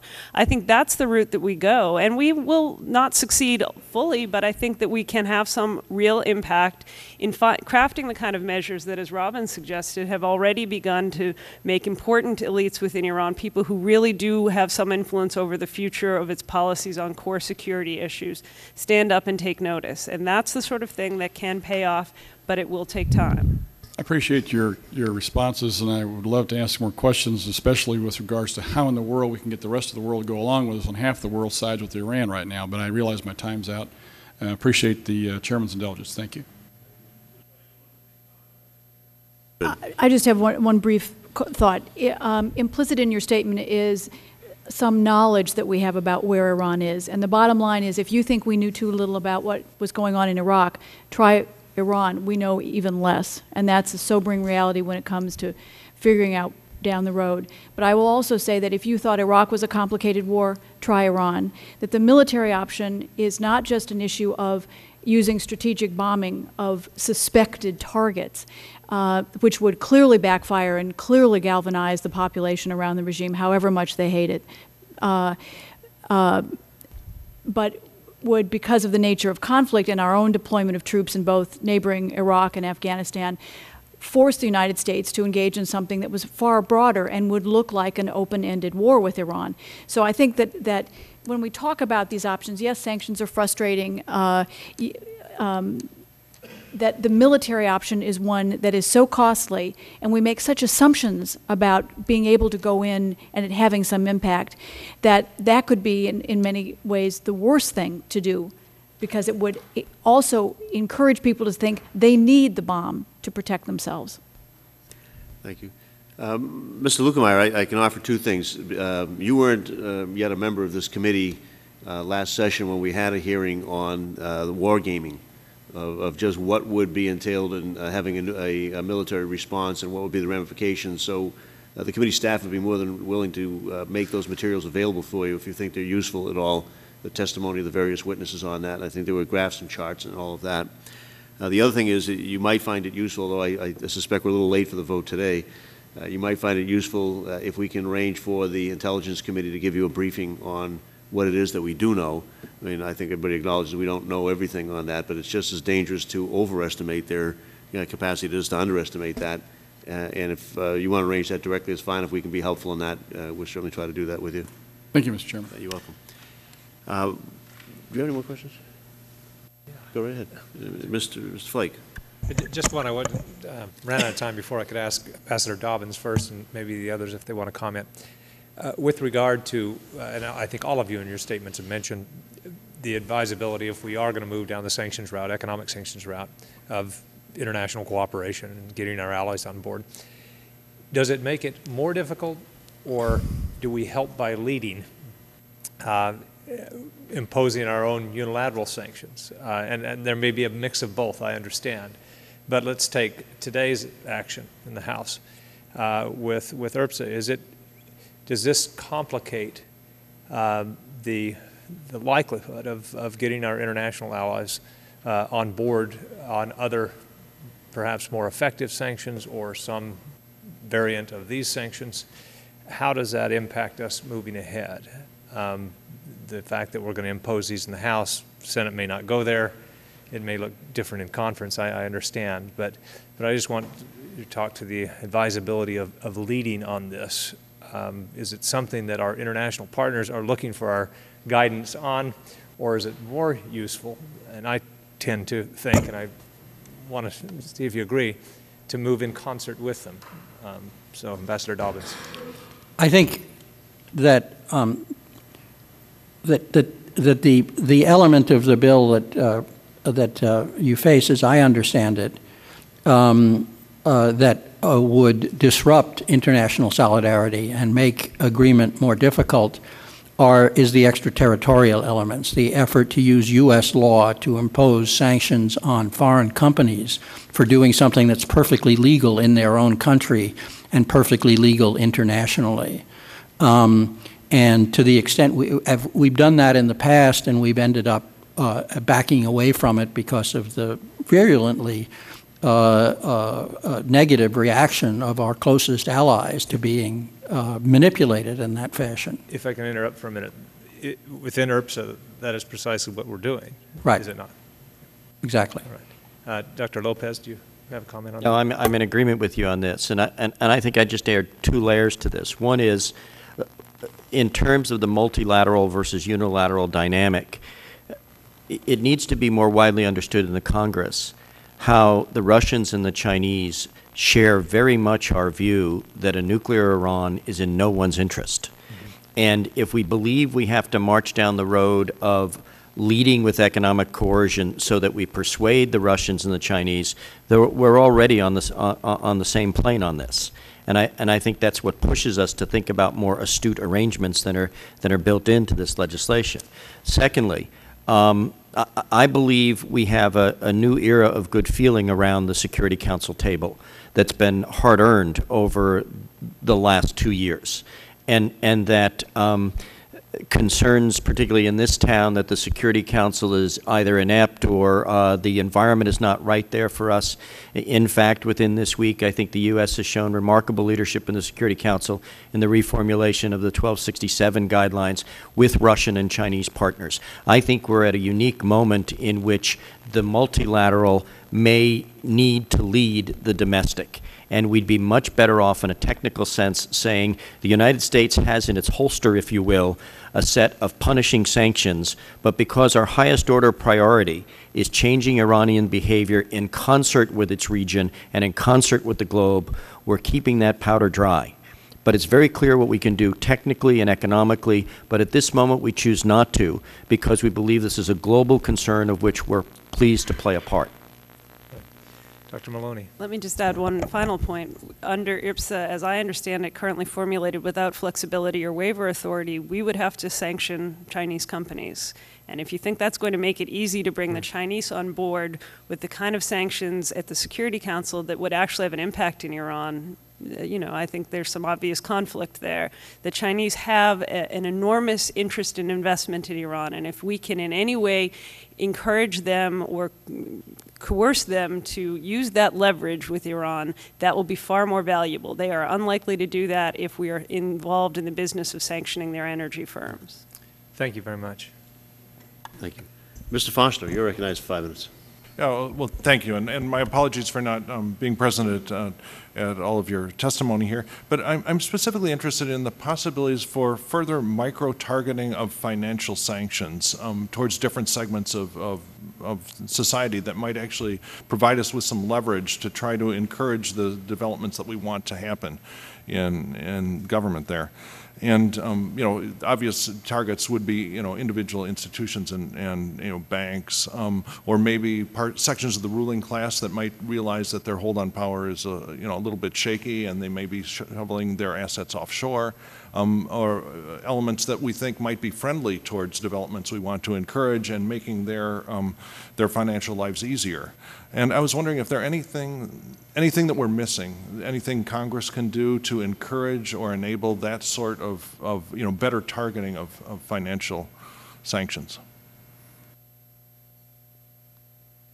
I'm willing to respond. I think this particular leadership in Treasury has examined those in detail, and I have great confidence in Mr. Levy for knowing where that is. And there's been a number of discussions, as you know, about that. I think the focus of this should be on those entities whose activities is most suspicious in violation of the UN Security Council resolutions passed in 07 and 08, which restricted higher levels technologies and the movement of monies to support the nuclear program. I think both with the revelations that the Congressman has noted earlier of the possibility of trigger devices, the movement of scientists, et cetera, I think we have possibilities of looking into new areas where this kind of micro-targeting would be very effective. It has a combination of sending a very, very strong message that our intelligence is state-of-the-art, that there are ways in which we're trying to focus on the nature of the problem, which is nuclear development and not the whole economy. And it also has the ability to be taken off very quickly if we need to reward compliant behavior. Well, and I just add to that, I think in addition to micro-targeting and looking for the most important constituencies within the regime to influence, we also need to think about the way that we're implementing sanctions. And one of the, I think, existing holes, and it's well known, is Iranian economic interests in Dubai. To the extent that we can get the UAE, but Dubai Emirate in particular, to step up its scrutiny and make its financial transactions with the Iranians more difficult, that will have, I think, some significant impact on the regime elites who currently support the nuclear strategy. Yeah, is there any knowledge any detailed knowledge about segments of Iranian society moving their assets offshore into places where we might or might not be able to see? And there's a lot of things happening in the financial services bill that is intended to give us leverage to pry open places like Switzerland. And I was just wondering if that is a source of frustration and understanding, what's really going on there and where we could apply leverage.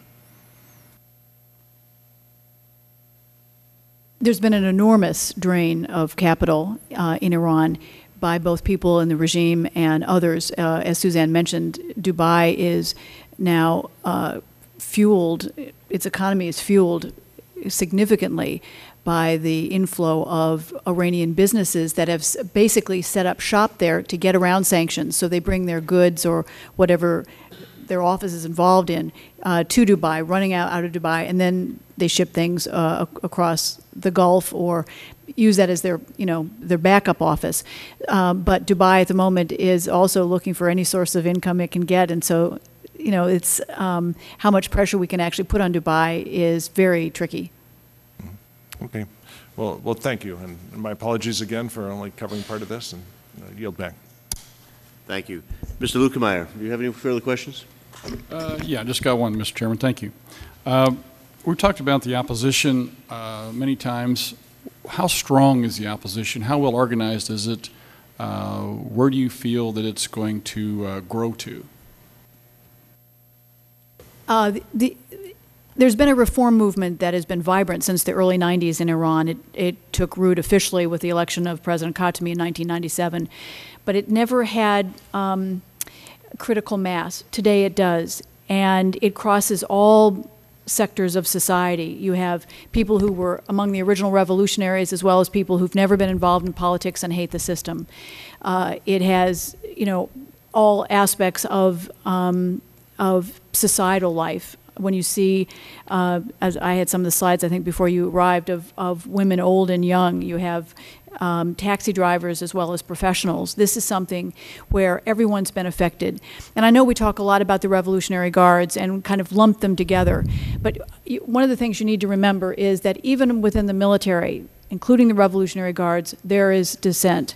In 1997, the Iranian polls found that 84% of the Revolutionary Guards voted for President Khatami, the reform president, that every young man has to do service in the military, and many opt to do the Revolutionary Guards because their training is better, it helps get them entry to university, and most of all because they get off at 2:30 in the afternoon, and then the young men can go off and get a second job, as many young men have to do to support their families in this bad economy.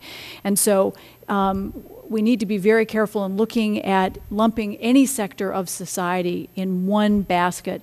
There are even confirmable reports that from some of the housing compounds from the Revolutionary Guards, there were people shouting from the rooftops at night, Allahu Akbar and down with the system and so forth. What percentage of the people do you believe either belong to or strongly support these efforts? I would be dishonest if I told you I had an exact number, but I think that there are vast numbers, who either support the opposition, are disillusioned with the regime because of their treatment of Iranian society over the last 6 months. Do I think it's the majority? I can't honestly tell you, but I think that to brave the kind of repercussions, whether it's going to jail, facing torture, potential rape, and that people still get out on the streets, still engage in civil disobedience in very imaginative ways, is stunning, and there's nothing like it anyplace else in the world today. Okay, if you made an excellent point with regards to if some of the sanctions that we put on them would hurt the people in this group, and they're very politically oriented toward their own world and very defensive and very protective of it. What do you think, if we could have them write our policy, what would they like to see us do to hurt the regime and yet be able not to hurt their people? What do you think suggestions would be from them? Well, as I tried to suggest earlier, I think that the one common denominator among all three layers or categories of activism is a desire to see the regime pay the price. The specific individuals, the Revolutionary Guard leadership, the Basij, the head of the young religious vigilantes, but they also know that there are lots of little loopholes, so that in the case of an individual who may be sanctioned, his kid may be in Europe in school. That there are the head of household may be affected by the limitations, but it doesn't affect their broader life and the ability of them to generate players in society down the road. So they're interested in seeing us support human rights issues, give greater attention, acknowledge what's happening without saying, we're going to allocate $400 million to support the Iranian opposition. That's not what they're looking for. In fact, they don't want any American money for fear that it will taint them. Okay, very good. Thank you very much. Thank you, Mr. Chairman. Thank you, Mr. Flake. I said one other question. Dr. Wright had mentioned, and others have mentioned, the more effective sanctions or efforts to disrupt the regime or impact them have been financial and banking regulations. OFAC, or Office of Foreign Assets Control, currently does that. Do they need any more authorization or authority from Congress to do things that they aren't doing now? I would like to see them be more active, for example, not chase more Americans with suntans coming back from Cuba, and rather do what might benefit us more. Do they need more authority from the U.S. Congress in that regard? Dr. Maloney, do you have thoughts on that? Or? I think, in contrast, the Treasury Department has been very creative in using the existing authority, and particularly some of the regulations passed after 9/11 that specifically target financial support for terrorism and proliferation of weapons of mass destruction, and using those kinds of measures in ways that they probably weren't originally envisioned to target Iran, to make it more difficult for Iran to continue to do business with the international community. The big dilemma of applying pain to Iran is that as long as they sell oil, they're making tens of billions of dollars a year as a regime, and I don't think that there is currently international support for a full-fledged oil embargo on Iran. Mm-hmm. But we can make what they do more difficult, more painful, and more expensive, and to the extent that we do that, it tends to hurt those who have some influence over regime policy. But OFAC has the authority that they need. I think that they've got a lot, and they've used it very well lately. Okay. Thank you. Thank you. One of the interesting things is in Treasury they have quite a defined list of the Iranian Revolutionary Guard, other people on that from which we could choose sanctions on, and they've refined it quite well to move forward on that. Let me just ask one last question for me to Ms. Wright, who I say your slideshow was great. Thank you very much. There's a bill that was filed either yesterday or today that would seek to remove from sanctions in Iran technology like Twitter or Google or things like that for non-governmental aspects on that. What are your thoughts about that? What impact would it have? Would it be favorably disposed toward it or not? I think the opposition would be stunned and pleased that the Congress was enlightened enough to understand something like that. The regime would probably use it for its own ends, but if it would actually, and I don't know the answer to this question, if it would actually change the accessibility of technology to the opposition. This has been one of the big obstacles. Just like the revolution in 1979 was the most modern revolution in the use of the fax machine and the tape cassette, what these kids have done is really unbelievable, given they don't have the same kind of access that we do, and how they've gotten around the bans by the government. So it's a very creative idea. I didn't mean to imply for our other three panelists that they couldn't Twitter or Google on that, just that you had done the presentation. I thought that you probably, with your background, had a better insight into it. Are there any members of our panel who have a comment that they want to share with us? They feel that they won't have told us all that they need to tell us before they leave if we don't cover that area. Well, then I want to thank all of you very, very much. You're terrific witnesses. You helped us get a focus on this, and we appreciate your time and your information. Thank you very much. Thank you. Meeting adjourned.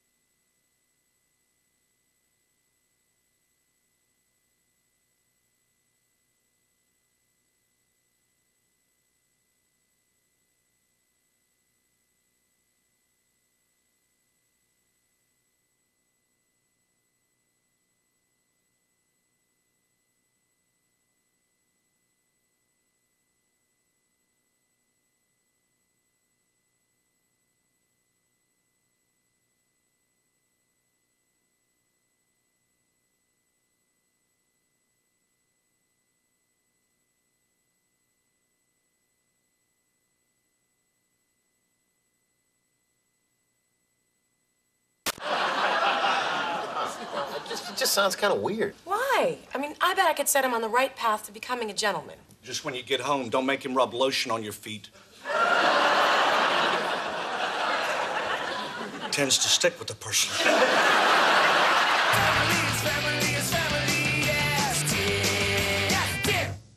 Meet the Browns. Mr. Brown! Clara, I'm trying to do some Yoda. Meet the Browns. See brand new episodes tomorrow at 10. Only on TBS. Very funny. Brought to you by Old Navy.